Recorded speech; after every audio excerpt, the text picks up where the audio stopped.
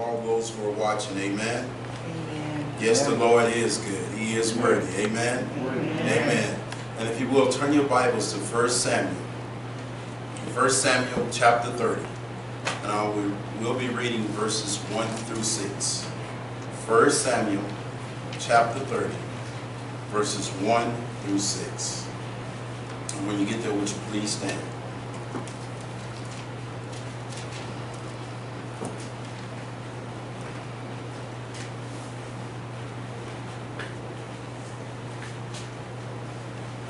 And it reads, "And it came to pass, when David and his men were come to Ziklag on the third day, that the Amalekites had invaded the south, and Ziklag smitten Ziklag and burned it with fire, and had taken the women captives that were therein. They slew not any, either great or small, but carried them away and went on their way. So David and his men came to the city, and behold, it was burned with fire, and their wives and their sons and their daughters were taken captive. Then David and the people that were with him lifted up their voice and wept, until they had no more power to weep. And David's two wives were taken captives, Ahinoam the Jezreelitess, and Abigail the wife of Nabal the Carmelite. And David was greatly distressed, for the people spake of stoning him, because the soul of all the people was grieved, every man for his son and for his daughters. But David encouraged himself in the Lord his God." You may be seated. I would like to speak on the topic, I'm about to encourage myself. Amen, somebody. Amen. I'm about to encourage myself. And let us pray. Oh, Heavenly Father who art in heaven, hallowed be your most beautiful name. Father, we thank you for your grace. We thank you for your mercy. We thank you for your love. We thank you for all that you do, Father. And we just pray that as your word comes forth, that it circumcise each and every one of our hearts. Giving you all the praise, honor, and glory. In Jesus' name we pray. Amen. Amen. Now, at the very beginning of this message, I should point out very quickly and immediately that the message today is not necessarily for the faint of heart. If you're only listening and watching today for the purpose and an express intent of hearing a message that will simply and merely make you feel good, feel better, give you spiritual jitters and jeepers, make you feel happy and lighthearted and fuzzy and built up on the inside of your soul, you might want to ease up and out of your comfort spot right now. You see, this message today is not meant for those who only show up so they can get a spiritual hit or a spiritual high and a spiritual pump, and then go back home the same way that you came in. Because this message purposely and deliberately does not provide quick, swift, speedy solutions and easy answers. For I really want to explore and examine a subject that is not very popular today, not often discussed and talked about in our day or in our culture, and that subject is long-suffering. The Apostle Paul, writing to the church at Galatia, in Galatians chapter 5, verse 22, gives us a list of the characteristics of the fruit of the Holy Spirit. Among them are love, joy, and peace. And one of the characteristics in which he lifts up and places on the register with the other fruits is long-suffering. Some translations say patience, some says tolerance, and some says selflessness. But now most of us have no direct issue or problem at all with the fruit of love, joy, and peace. But the idea of long-suffering gives us a lot of pause and reservation. Throwing long-suffering into the mix can destroy a lot of testimonies. But the reality is, that I may have no direct issue with love, but I may have a problem with loving you long if you do something wrong to me. I may have no issue with joy, but my issue may be keeping my joy long if you try to discourage me. I surely desire to have peace in my life, but in the midst of the chaos, disorder, and turmoil that is going on in this world today, I may have an issue with having peace long. And yes, the text testifies in Galatians chapter 5 that the fruit of the Spirit, the manifestation and expression of the presence of the Holy Spirit in a believer's life, is there will be a time, moments, and periods when we will suffer long. Amen, somebody. Amen. And if you are in Christ and Christ is in you, you are laughing and smiling all the time, cruising through life on a bed of roses, and always appeased, and you'll never find yourself dealing with discouragement, dabbling with disappointment, downright dejected and depressed, struggling with uncertain nights and anxious days. You should be a little bit worried, bothered, and concerned, because it is the enemy's full-time occupation and objective to oppose and obstruct the lives of the people of God. We're the only ones on the planet who have the opportunity to do something effective, official, and effectual in the name of God and the kingdom of the God Almighty. It is the anointing that operates in us, through us, and among us that has the capability to dismantle and to disjoint the enemy's hold on this world, and therefore he must contest and combat us, because if he leaves us untouched and unscathed, you're going to tear his kingdom down. And let us not be ignorant, my brothers and sisters, to who the enemy really is. You see, a lot of people in this world don't believe in Satan, don't believe in demons, don't believe in darkness, but we see it every day. And as children of God, don't let us be ignorant. Because the real enemy in our life is not the people sitting next to you, your neighbor, or anybody that you talk to. The real enemy in our lives is Satan himself, the prince of the air and the rulers of the systems of this world. And the Apostle Peter wrote to the early church that they were going to go through some things, but in the midst of their trouble and tragedy, that they needed to recognize that God is at work in it and in all of his children. Say amen, somebody. Amen. Because the word Peter went on to say, after you have suffered for a little while, the God of all grace will perfect you, establish you, strengthen you, and settle you. And what that is telling us, that you cannot be perfected, strengthened, or established until and unless you first learn how to suffer. Because everybody can shout on the success and when things are all gravy, but can you shout in the midst of the suffering and the pain?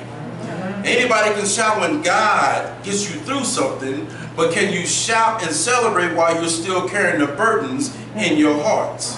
Everybody can shout when they are coming out, but can you shout when you're going through and don't know your way out of it? You see, if I have learned that we will have to go through some things in our life sometimes. Just because we've been saved don't exempt us from going through some suffering, through some pain, through some troubling times. Amen? Because David is going through some times right in our scripture just read this morning. But what I love is that he is encouraged in the Lord. Amen. As children of God, we need to be encouraged in the Lord.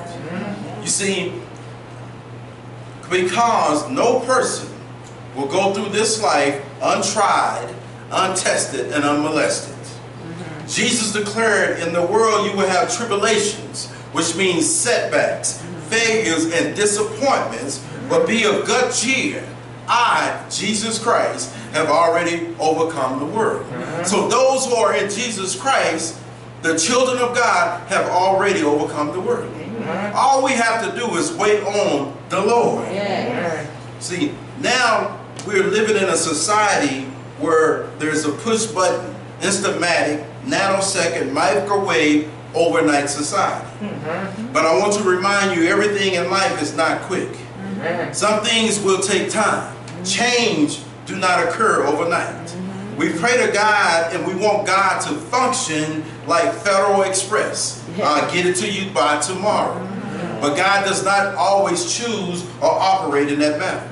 I have come to the understanding that every day is not going to be sunny. I will not always be smiling, warm, happy, and fuzzy. My money may get funny tomorrow, and my change may be a little strange yesterday. The rain may not fall this year, and the storm may strike at any time. Some things in life take time. Some prayers take time. Restoring some relationships take time. Growing spiritually takes time. Constructing a marriage takes time. Raising and rearing children takes time. Shattering a stronghold and breaking free from an addiction that has had you bound takes time. Building a strong church with a vibrant witness takes time. Enduring hardship as a good soldier of Christ Jesus takes time. And yes, changes takes time even in society. Hearing is not always instant. Sometimes it takes time. And let me bring it a little closer home. Getting rid of that mean, spiteful attitude takes time. Growing accustomed to change takes time.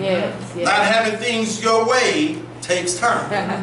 But the good news is that if you are a child of God, God will give you the ability to go through the tough and rough spots without you falling apart. Give you the ability to go through difficult moments without flipping out. To deal with haters and hell raisers without going postal. To confront your critics, to live through ridicule, to survive the negativity, and to battle with backsliders. And even sidestep silly folks. And what I'm trying to say, my brothers and sisters, God will get you to the ability to the boiling point, but not boil over. To get you to the edge of the cliff without jumping off. To get close to the fire and not get burned. To get lowered into your Red Sea and not drown. God gives us the ability to go through some things without losing our mind in what we're going through.